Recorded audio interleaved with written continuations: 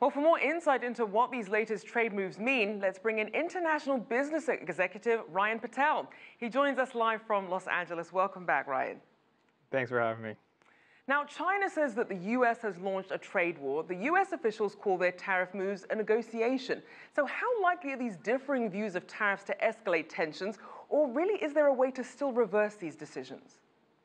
Well, right now, I don't see it reversing it. Obviously, this is starting because it was a negotiation tactic. And I think when you see China come back this quickly and to match the amount that the U.S. had put the tariffs in, to me, that signals that this is still a negotiation. If China would have came back above that number, I think we would have seen it escalate even further. Not to say it's not escalated now, but this could have been a little bit deeper path. Now, as we know, the U.S. is imposing these tariffs in two phases. So what sort of wiggle room does this give the U.S. when it comes to the second phase? A little, right? It's around 34 billion. I think there's time to kind of see where the conversation, I think they didn't put taxes on cell phones, and I think it was a few other categories that on that initial list that most people thought they was going to do. So I think there was a little bit of, if they wanted to call an olive branch, but it was more of a place to kind of hold a few more things depending on what the negotiation goes for the next few weeks.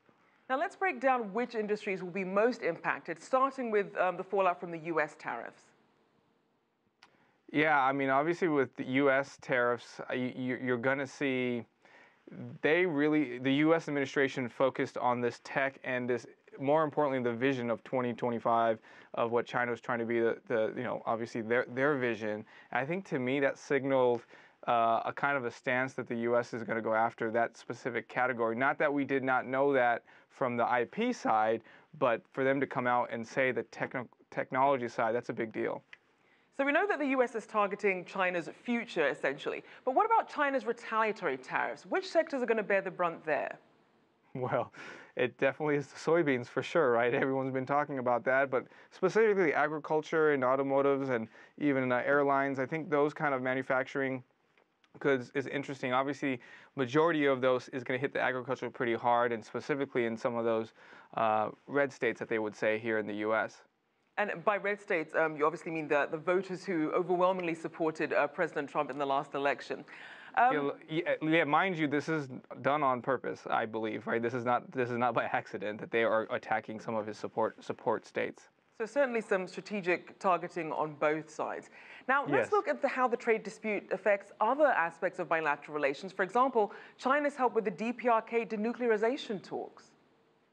And this is where you saw the commissioner in China kind of come out today, and even with some of the advisory cabinet members from China come out and say that this will have a somewhat effect with North Korea because the China that help bridge that gap. And when the administration comes out and said that it's still kind of, hey, we put this trade war, but we still have a friendly conversation, it kind of gives a little bit mixed signals about how that's going to deal with North Korea specifically. And in terms of not only just dragging in geopolitics, you also have a lot of countries involved in the production pipeline of goods that eventually get exported from China.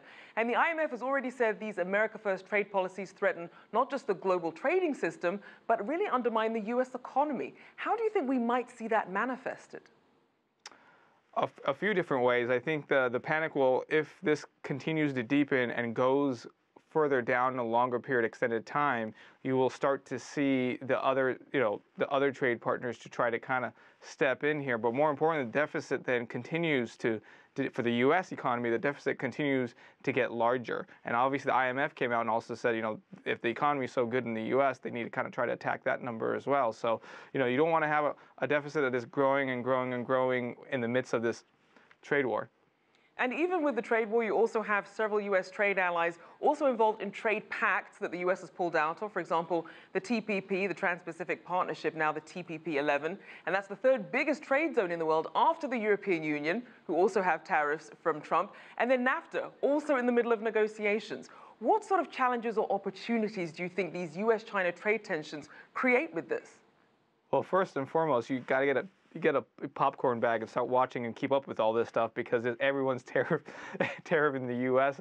as of right now. But the opportunity here is what, I think the G7 summit was could have been an opportunity to strengthen the alliance together, and that didn't go the way I think majority of people believe. But I think in the midst of this with China and the U.S., there's two routes that I believe. One, that the U.S. and China actually become a lot stronger together, and that could send a signal.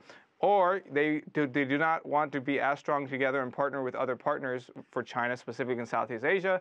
And if the U.S. administration wanted to kind of combat themselves to kind of withhold their biggest trade partner with China, is to go to the EU, Canada, and Mexico and strengthen their relationship on trade deals that they don't have to rely on each other.